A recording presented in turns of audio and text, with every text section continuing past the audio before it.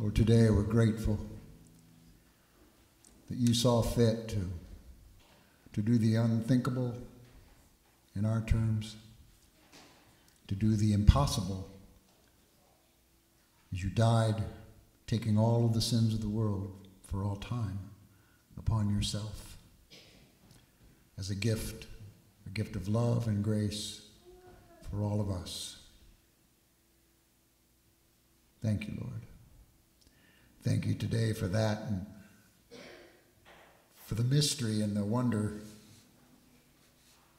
of the resurrection, Lord, that death could not hold you as it cannot hold us.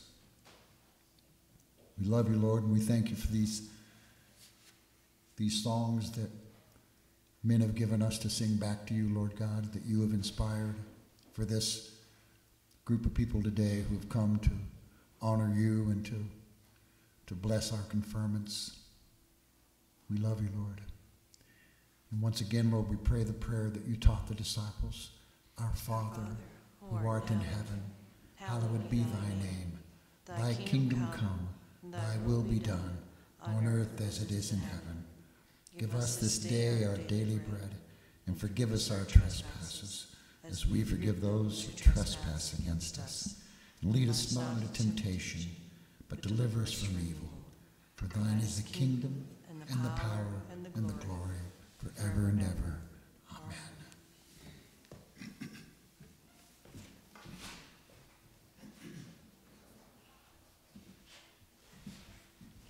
Amen. All was lost. The segue to grace would be a painful one. Folks had to lose everything that mattered most in this life to gain the unthinkable, to gain freedom from the slavery of sin. All was lost. If we bring that home, that which is most precious to you, perfect in every way, has been trampled and disregarded, murdered by the evil of the world. And you couldn't stop it. Mary Magdalene just wants to be near Jesus, to hold his hand one last time, and just to be near him. Who would you give anything to have alive and well right here and now with us today? Welcome to the tomb where they laid my Lord and my friend. John tells us in chapter 20, now on the first day of the week, Mary Magdalene went to the tomb early while it was still dark. And she saw that the stone had been taken away from the tomb. Then she ran and came to Simon Peter and said to the other disciple, that's always John, whom Jesus loved, and said to them, they have taken away the Lord out of the tomb, and we do not know where they have laid him. Peter therefore went out, and the other disciple, John, and they were going to the tomb, so they both ran together, and the other disciple, John, outran Peter and came to the tomb first. And he, stooping down and looking in, saw the linen clothes lying there, yet he did not go in. Then Simon Peter came following him and went into the tomb, and he saw the linen clothes lying there, and the handkerchief that had been around Jesus' head, not lying with the linen cloths, but folded together in a place by itself. Then the other disciple who came to the tomb first went in and also saw and believed. For as yet they did not know the scripture that he must rise from the dead.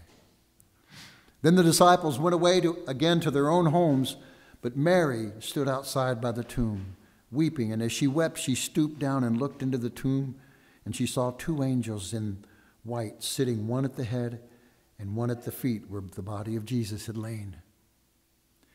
And then they said to her, Woman, why are you weeping? And she said to them, Because they have taken away my Lord, and I do not know where they have laid him. Now when she had said this, she turned around and saw Jesus standing there, and did not know that it was Jesus. And Jesus said to her, Woman, why are you weeping?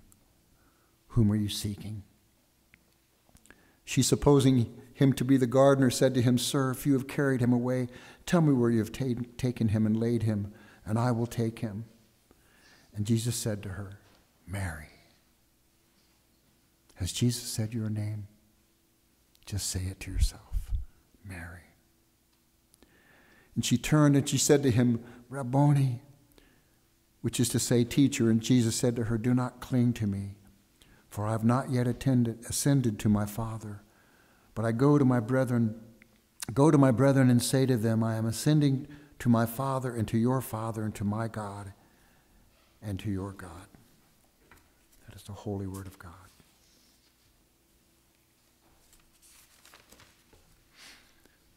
What is the Easter of your life, if not the moment that the impossible is manifested to you? Fears have been abated, doubts quelled, hope eternal has risen in your heart.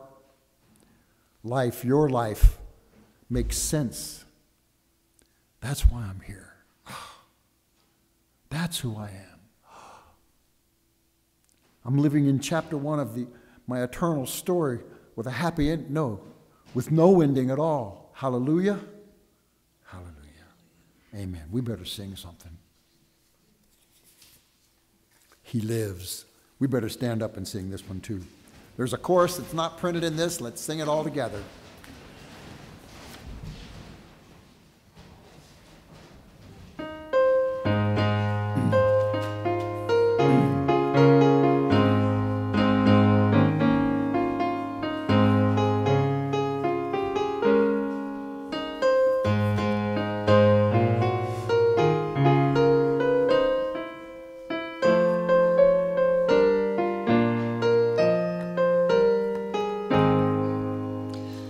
I serve a risen Savior, He's in the world today.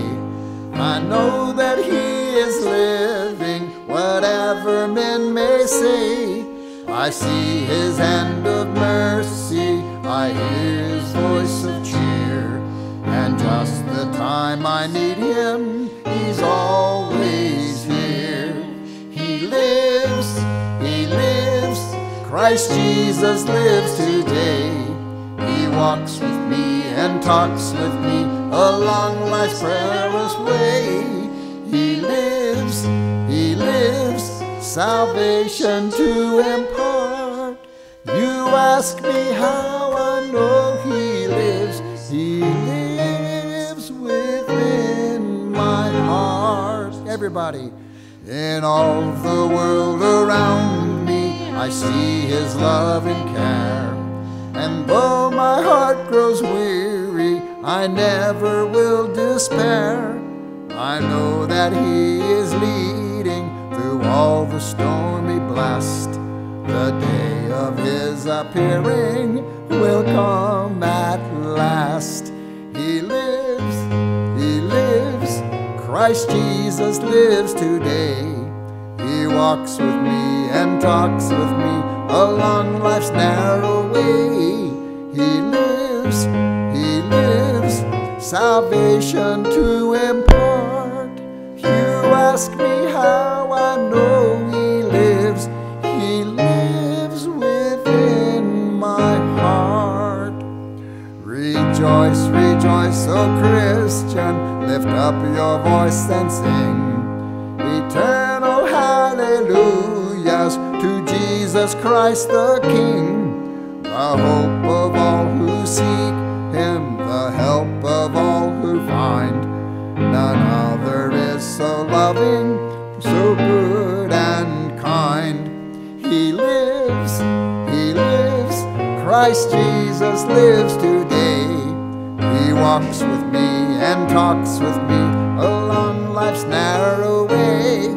He lives, salvation to impart. You ask me how I know He lives. He lives within my heart. Please be seated. Colossians 3, 1 through 4. If you have been raised with Christ, seek the things that are above, where Christ is seated at the right hand of God. Set your minds on the things that are above, not on the things that are on the earth. For you have died, and your life is hidden with Christ in God. When Christ, who is your life, is revealed, then you will also be revealed with him in glory.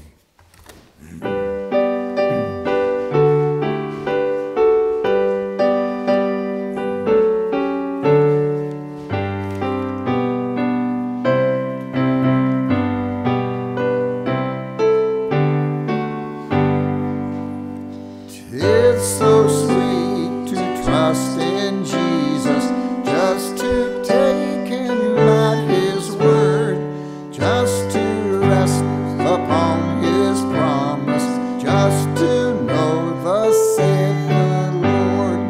Jesus, Jesus, how I trust him, how I've proved him more and more. Jesus, Jesus, precious Jesus, oh, for grace to trust him more. Oh, how sweet to trust in Jesus, just to trust his cleansing blood, just in simple faith to plunge me neath the healing, cleansing flood.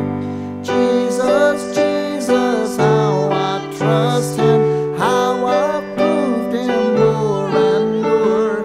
Jesus, Jesus, precious Jesus, oh, for grace to trust him more. In verse 4, I'm so glad I learned to trust thee, precious Jesus, Savior, friend. And I know that thou art with me, be with me to the end. Jesus, Jesus, how I trust him, how I've proved him more and more. Jesus, Jesus, precious Jesus, oh, for grace to trust him more. Peter would soon say in 1 Peter 3:9, "Blessed be the God and Father of our Lord Jesus Christ. By his great mercy he has given us a birth into a living hope through the resurrection of Jesus Christ from the dead, and into an inheritance that is imperishable, undefiled, and unfading, kept in heaven for you, and are being protected by the power of God through faith for a salvation ready to be revealed in the last time. In this you rejoice, even if now for a little while you have had to suffer various trials, so that the genuineness of your faith, being more precious than gold that, though perishable, is tested by fire, may be found to result in praise and glory and honor when Jesus Christ is revealed. Although you have not seen him, you love him, and even though you do not see him now, you believe in him and rejoice with an indescribable and glorious joy, for you are receiving the outcome of your faith, the salvation of your souls." My Jesus, I love thee, I know thou art mine. For thee all the follies of sin I resign. My gracious Redeemer, my Savior art thou. If ever I love thee, my Jesus, 'tis now. Let's sing the whole thing. I love thee because thou hast first loved me, and purchased my pardon on Calvary's tree. I love thee for wearing the thorns on thy brow.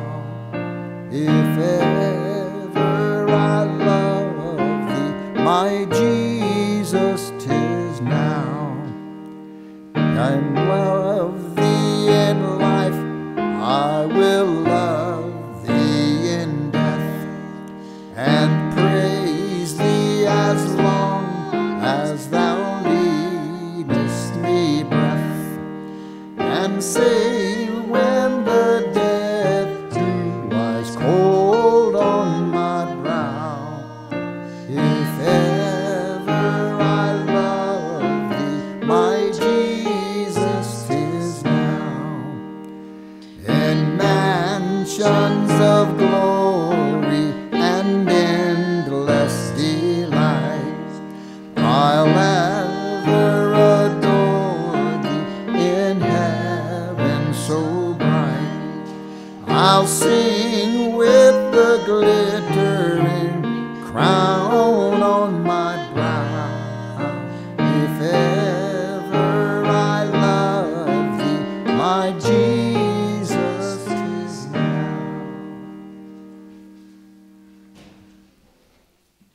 John continues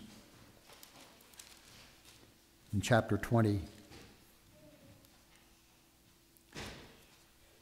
Mary Magdalene came and told the disciples that she had seen the Lord and that he had spoken these things to her.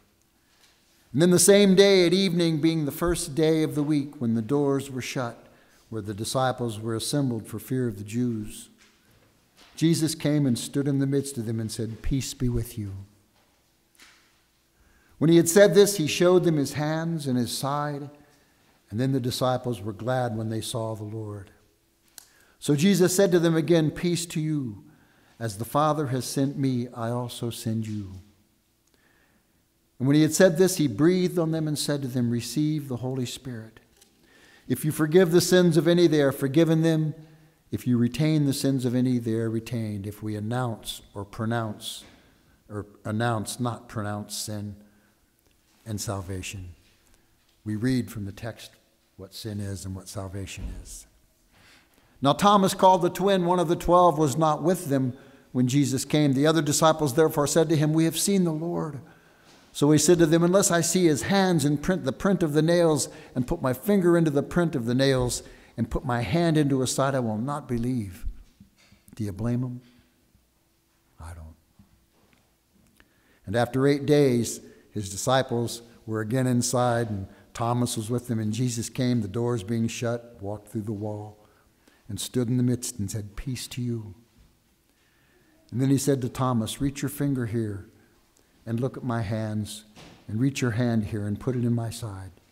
Do not be unbelieving, but believing." Now, I don't hear a harsh tone in that. What I hear is Jesus affirming to someone who was so hurt and wasn't about to go through that a second time and have any false hope. Doubting Thomas, they call him.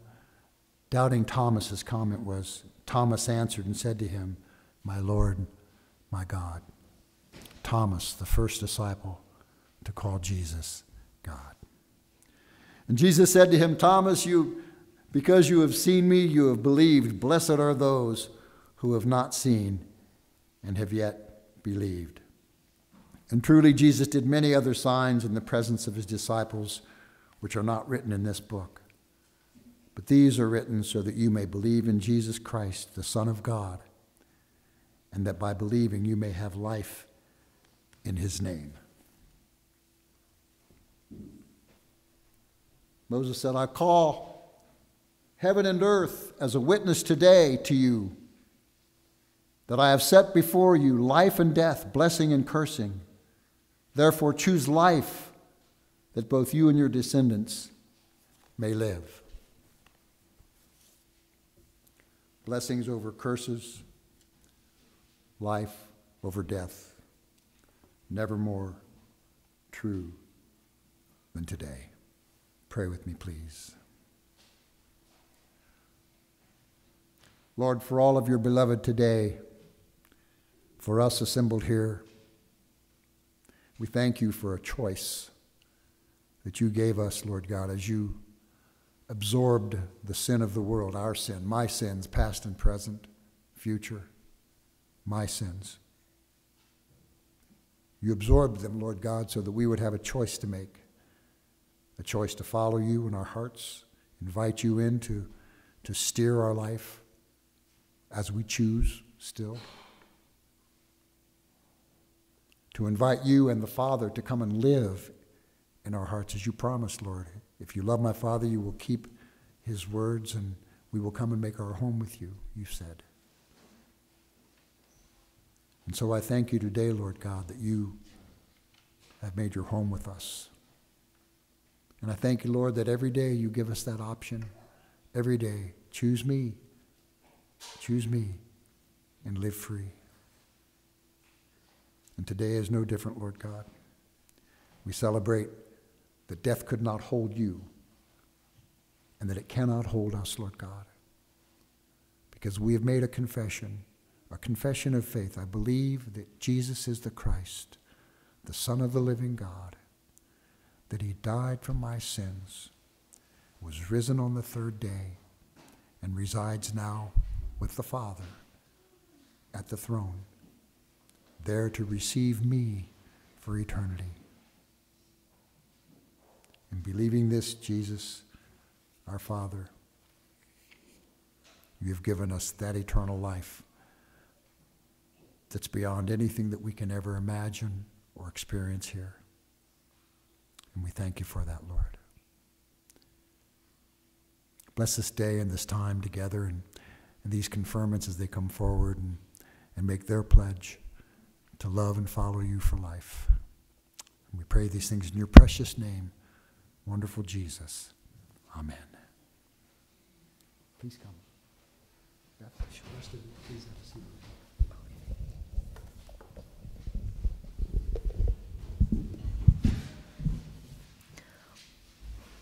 Only God can make us more than we are, and he often uses critical faith moments in our life to accomplish the job. Looking back, can you name one special moment that has defined your life? Perhaps it was the day you gave your life to Jesus. Perhaps it was when you trusted God at a critical time. Moses experienced his defining moment at the burning bush. David experienced his defining moment when Samuel anointed him king of Israel. Esther's defining moment came when she risked her life to save the Jewish people. Peter's defining moment was when Jesus called him to become a fisher of men. And Paul always referred to the Damascus Road period of Acts 9 as his defining moment. Perhaps you're facing a defining moment in your life right now. You are either in a crisis or crossroad. You can either trust God and press on by faith, or you can lead on your own understanding and go your own way. God's word gives this trusted counsel. Put your trust in the Lord your God, and you will endure. Take the road less traveled. Trust in the Lord with all your heart. Thank you, Deacon. You can give her a hand.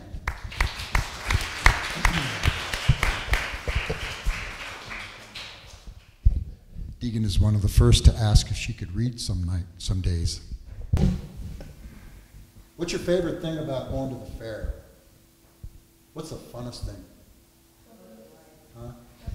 The food. What's the funniest thing? Huh? People screaming on rides. People screaming on rides. I'd say that's pretty cool. Yeah. The funniest thing I see is going to the fun house. Do they still have the fun house, or is it too woke? We still have a fun house, okay. In the fun house, you pay your money and you go in and the whole world around you is distorted. Everything, the mirror you look in, and every mirror that you see, you're either tall and skinny, or you're short and squat, and the floor isn't where it's supposed to be, and all of that. It's all a distortion. The good news is you get to walk back out of there and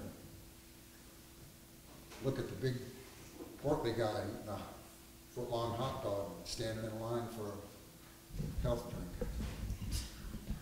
Fun house. The world is like a fun house. The world is like a fun house.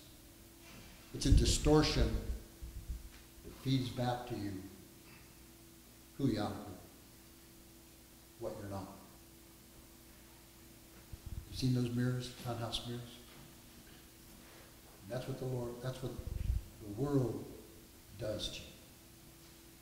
It's done it for years, and it does it still. The world, when I say the world without God. The world of advertisements, the world of movies, about the way life ought to be. All those things. The world is the fun house that you don't want to live in. Because of Jesus, we don't have to live in the fun house.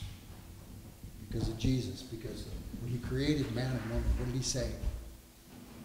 It is very good. It is very good. It's good enough. It doesn't need the world to define my precious. Take that with you every moment of your day, every time there's a disappointment or another person, anything in your life tries to define back to the fact that God has already said who you are and what you are. Precious in his sight. Redeemed as you make these promises to them. And that's unchanging, regardless of what you do. It's unchanging when you've given your heart to this Jesus Christ. Your identity is solid and it can't be improved. The world will tell you otherwise. It does today and it will in the future. Don't buy it. Just think about the fun house. That fat guy with a foot-long hot dog standing in line for health care. Today what we do is we guide you through a pledge. That pledge is not unlike other pledges that folks take. They pledge to protect our country, and some here have done that and still do that. And they keep that pledge because they made a pledge. And confirmation is just such a pledge. Pledge your allegiance to Jesus Christ. Confirmation marks the completion of the congregants' program of confirmation ministry, a period of instruction in the Christian faith as confessed in the teachings of the Lutheran Church. Those who have completed this program were made members of the church in baptism. Confirmation includes a public profession of the faith into which the candidates were baptized, thus underscoring God's action in their baptism. These persons have been instructed in the Christian faith and desire to make public affirmation of their baptisms. Please stand. Each of you say your names. Brody Stockert. Deacon Kirschman. Banks Kirschman. Bailey Stockert. Dear friends, we rejoice that you now desire to make public profession of your faith and assume greater responsibility in the life of our Christian community and its mission in the world. Brothers and sisters in Christ, in holy baptism, our Lord Jesus Christ received you and made you members of his church. In the community of God's people, you have learned from his word God's loving purpose for you and all creation. You have been nourished at his holy table, called to be witnesses to the gospel of Jesus Christ. Now, therefore, I ask you to profess your faith in Jesus Christ, reject sin, and confess the faith of the church, the faith in which we baptize. All of you answer, please. Do you renounce all the forces of evil, the devil and all of his empty promises? I do. Do you believe in God the Father? I believe in God the Father Almighty, creator of heaven and earth. Do you believe in Jesus Christ, the Son of God? I believe in Jesus Christ, his only Son, our Lord. He was conceived by the power of the Holy Spirit and born of the Virgin Mary. He suffered under Pontius Pilate, was crucified, died, and was buried. He descended into hell. On the third day he rose again. He ascended into heaven and is seated at the right hand of the Father. He will come again to judge in the living and the dead. Do you believe in God the Holy Spirit?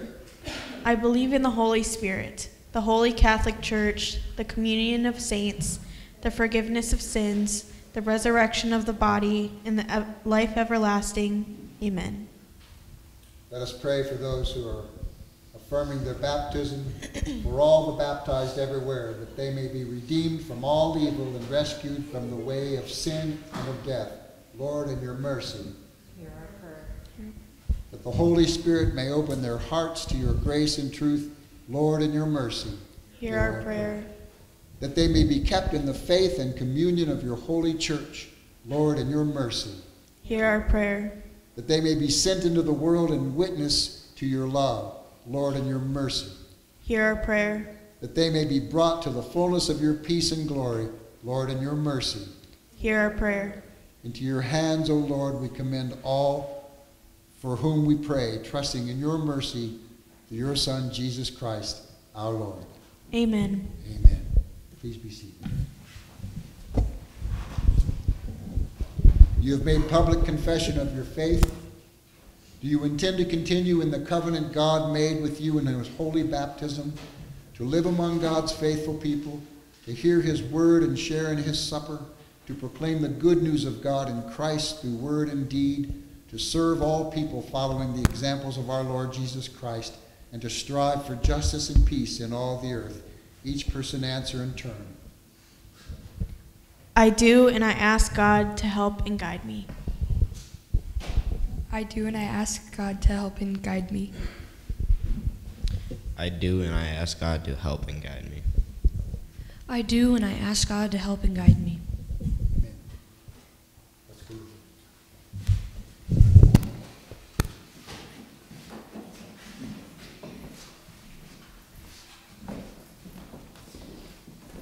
Parents are invited to come and join us for communion.